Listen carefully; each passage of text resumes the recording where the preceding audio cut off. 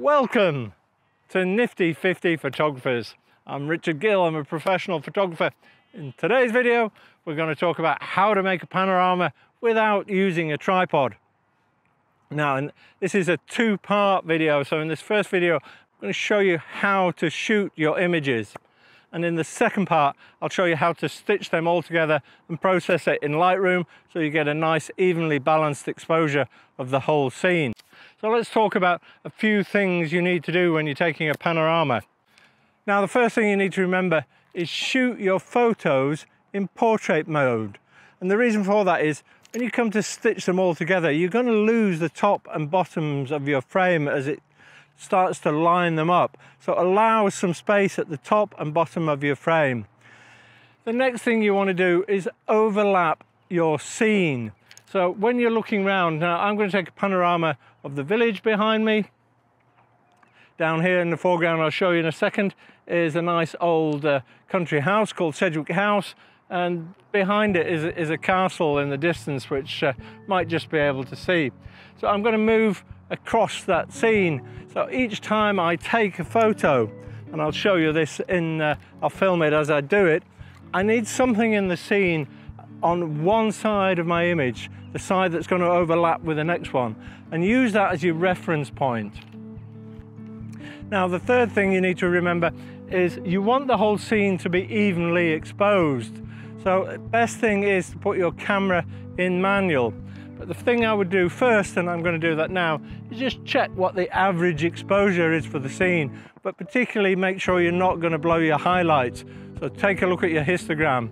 If you don't know how to read a histogram, you need to watch this video. So let's check our exposure.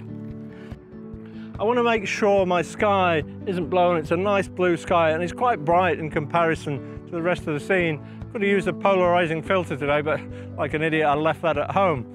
Never mind. So let's meter across the whole scene that we're going to take. Okay, now I've got that set at a 3/20th and f10, and it's giving me a pretty good average exposure right across the scene. In the very darkest point, it's going to -1.3 underexposed, down to -0.7 in the brightest part of the scene. And what that means is I can recover all that in post-processing, and there's no danger of all my highlights blowing. So I'm going to run with that. How do you do this? Now, the thing you need is a strong finger, because what you want to do is you need to rotate your camera about what is called the nodal point of the lens. And if you want an idea, it's probably about a third of the way in, and you want your camera to rotate about that point.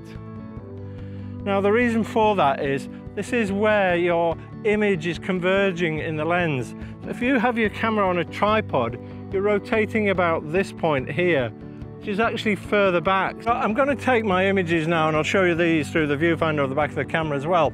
But there's a couple of things to bear in mind as you're doing this to help you get set up. As well as looking for your reference points in the scene, bear in mind the top and bottom of your frame. And I'm going to use the natural horizon, and also in the foreground I'm going to use this hedge line as well. And I'm going to keep that in the middle of my frame, and I'm going to use the grid lines on my display to put the hedge on the bottom grid line and probably the horizon on the top one. And if I keep them in there, then I know I'm going to keep them reasonably level, and when I come to crop them all afterwards to stitch together the panorama, it won't matter that I've lost a bit of foreground or a bit of sky. There's nothing interesting in this foreground. The other thing you want to do before you start is set up your finger and get into the middle of your scene, and then rotate back to as far left as you want to go. Now, I've got this Sedgwick house on the right hand side of my frame now. So I'm going to take my first image there. I'm then going to move my camera so that it is in the left hand bit of my frame. So I've got about a 10 to 20% overlap. Take another image there. Right, now I need another reference point. There is another building there that I can use, so I'll use that. Third image, and then I'm going to move around. Fourth image. Now, the important point is have more overlap. It's far better to work with more overlap than not enough. So don't worry if you take too many images. It's not a problem. Only becomes a problem when you haven't taken enough. Okay, so that should have got me my 8 images or something like that. I'll check when I get back actually, just how many I did take. So they can be all stitched together in Lightroom, and I'll show you how to do that in next week's video.